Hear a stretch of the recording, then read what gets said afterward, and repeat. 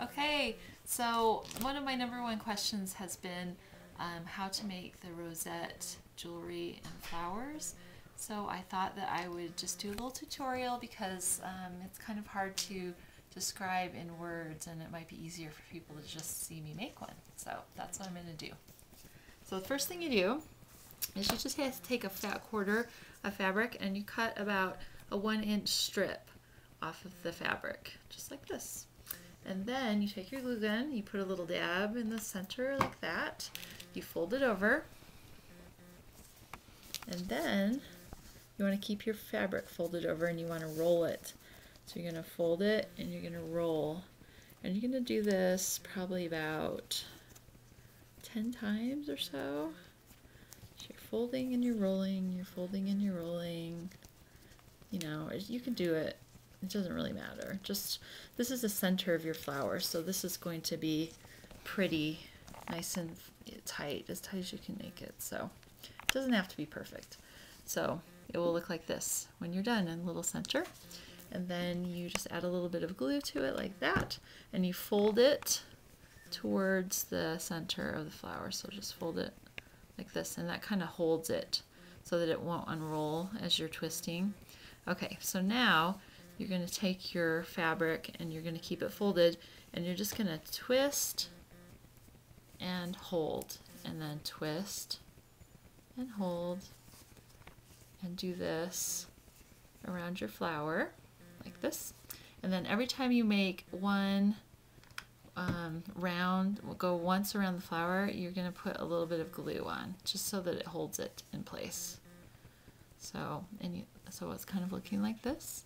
And then you're going to fold it and hold, keeping it folded in half, and fold it and hold, and you do this all the way around like this, and then you put another dab of glue on.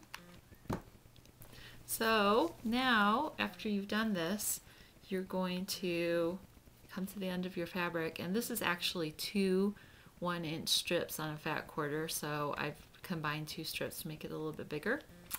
Then you're just going to glue down the very end of your material like this. So you make it into a little circle, it looks like a flower. And then you're going to take a piece of felt and you are going to put glue all over the back of your flower. Put it on the felt. It can be any color felt because you're going to cut around this and then you're not going to see the felt. So put it on, and then you just cut around the flower. And if you want to make something with more than one rosette, then you're going to place all of the flowers on the felt and then cut around the whole thing. So if you're making like a 3 rosette necklace or something, then you put all the rosettes on at once and then cut around all of the rosettes. But this is just going to be a pin, so this is just a 1 rosette pin. So there it is.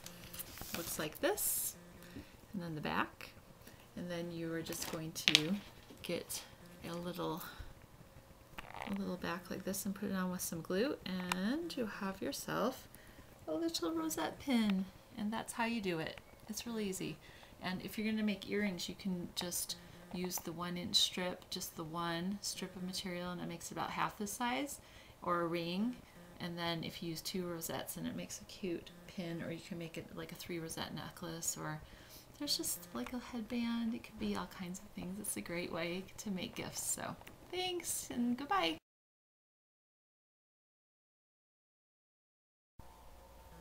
Here we are in my craft room, and we're making some little rosettes to give to as a thank you gift to our guests for our show. So aren't they cute? We've made a bunch of them, and Heather's made a little spin-off on the traditional with these cute little braided rosettes, and they're faster to make too. And so she's going to do a tutorial on her site pretty soon for it, so you can catch them over on Dollar Store Crafts. But in the meantime, that's what we're doing today. Bye.